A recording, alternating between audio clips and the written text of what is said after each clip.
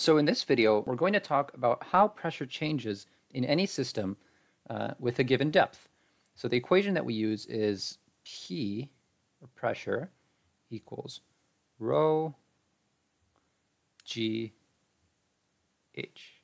This is a rho, the Greek letter rho, rather than a P. So what do each of these variables represent? Well, it's really quite simple. This is obviously pressure. P is pressure. So let's write that. Pressure. Rho is density. Density. G is the gravitational constant. Gravity, which is, for the purposes of the MCAT, is 10. And then H is the height. So this is the equation that we use. Conceptually, let's explain it. So we have a container. And let's say you have a box in the container.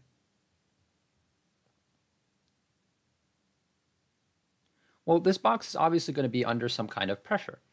In general, everything is under pressure in normal situations. So for example, we are typically experiencing about 1 atmosphere of pressure due to the pressure of the atmosphere pressing down on us. So for example, if this box were we're not in any type of liquid, then it would be experiencing about 1 atmosphere of pressure, which is to say the pressure of the atmosphere above that box is pushing down on it at all times, right? So that's about 1 atmosphere of pressure. Now, when it's in a liquid, it's going to have more than 1 atmosphere of pressure. So let's say this is the liquid. It's kind of a bad drawing of a liquid. And this is going to exert additional pressure on the object, right? So how much pressure is that? Well, we can calculate it with this equation, rho GH. Rho is the density of the liquid. So typically, oftentimes it would be water.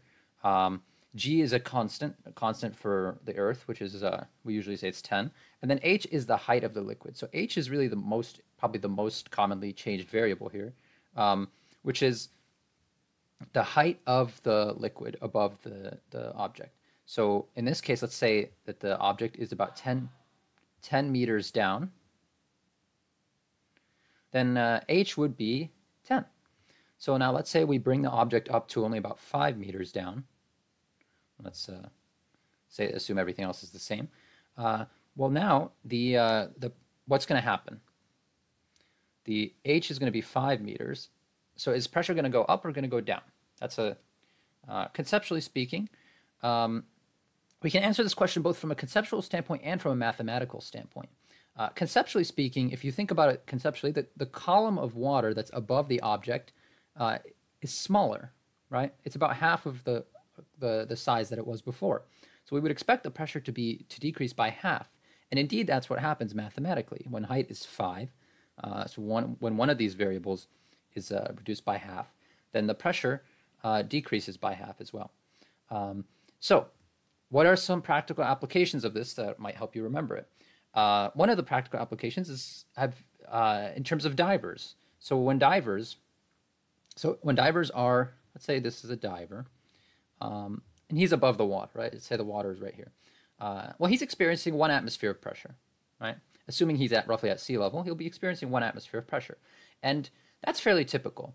Our bodies are very used to experiencing 1 atmosphere of pressure, so he doesn't notice the pressure. Really, our bodies notice change in pressure. They don't notice a constant, unchanging pressure. What happens if he dives down into the water? Well, even if you dive a little bit, if you've ever gone swimming, for example, and gone to the bottom of the pool, you'll feel your ears pop.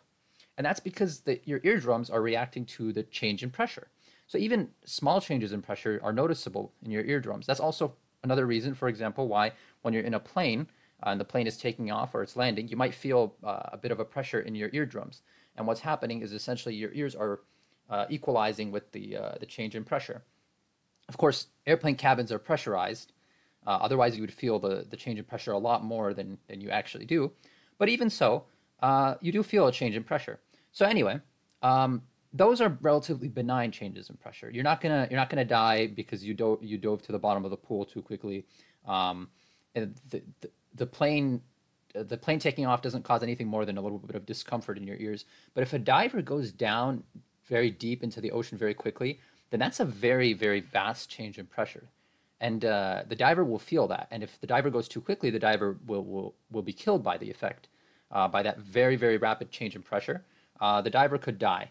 And the same thing going back up. That's why divers have to go very slowly. They have to, and they have methods and they have procedures for figuring out how to do this. But they don't dive down very quickly. They don't go up very quickly. And the reason is because as you increase depth in a fluid, in a liquid, the pressure increases. And as you go back up, the pressure decreases. And so this is an effect that divers are aware of and an effect that we should be aware of for the purposes of the MCAT.